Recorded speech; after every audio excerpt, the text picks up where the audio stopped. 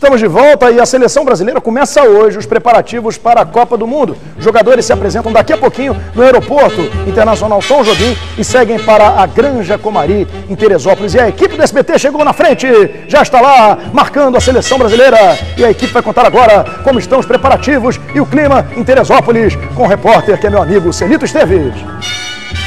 Oi, tá me vendo aqui? Estamos no Rio de Janeiro, subimos a serra em direção a Teresópolis, essa é a Granja Comary, mas o que mais parece é que a gente está no meio de uma nuvem. Olha só como está baixa a neblina. Aqui no campo de futebol, um dos campos de treinamento, por exemplo, a gente está pertinho do gol ali, ó, 20 metros e mal dá para ver a trave. Esse é o local onde a seleção brasileira vai se preparar para tentar pela sexta vez a conquista de uma Copa do Mundo. A expectativa é de que a maioria dos jogadores se apresente na manhã dessa segunda-feira e que o grupo todo esteja reunido no início da tarde. Vão ser 18 dias de preparativos e nesse período a seleção faz 2 amistosos. Um primeiro em Goiânia contra a seleção do Panamá e um segundo amistoso em São Paulo, na Arena do Corinthians, palco da estreia da Copa do Mundo, dia 12 de junho. Esse amistoso em São Paulo contra a seleção da Sérvia. E a gente vai acompanhar passo a passo a movimentação da seleção, a gente que está com uma base fixa aqui na Granja Comary, as equipes do SBT,